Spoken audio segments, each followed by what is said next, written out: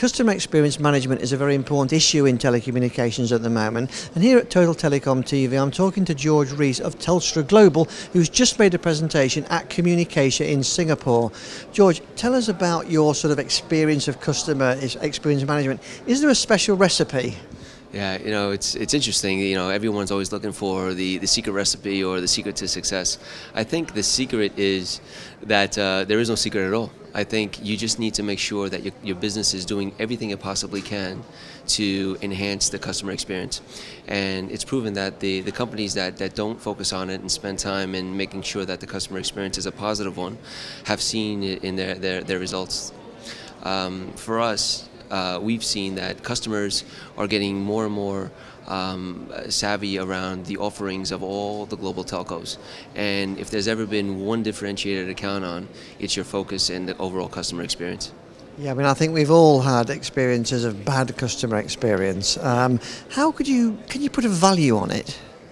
Sure, you can measure it probably in several ways. You could take a look at and look at, are you able to increase your share of wallet with your customers? Are you able to grow the business in other areas of that customer? Is your customer happy? Is he an advocate? Is he recommending you as a global provider to other businesses? For us, we utilize Net Promoter Score to be the judge of whether or not we're doing the right thing from a customer experience perspective. We look at all our customer advocates, focus on where we need to improve, and for Telstra Global, it's a very important initiative for us to make sure that we're continuously improving our overall experience to our customers, to make sure that they see that we're 100% focused on making sure that they're happy. Yeah, is it very much a partnership thing? How important are partnerships in this area? Yeah, quite important because as many global suppliers, you deliver a service on net where it's something that an experience that a customer will feel. But as you do a very good job from a customer experience perspective in deploying that, customers will want more services from you. And in order, in some cases, to provide those services for customers, you need to rely on suppliers. So it's very important that your suppliers are delivering services at best as good as you are on your own network, because if there's any slight decline in service, customers will look at it and say, well, they're unable to manage their partners very well. So for us at Telstra Global, we've focused a lot to make sure that our partners are performing at a minimum as good as we are on our own network. Therefore, the customer sees a seamless experience and an enjoyable experience that allows us to continue the relationship on for many years.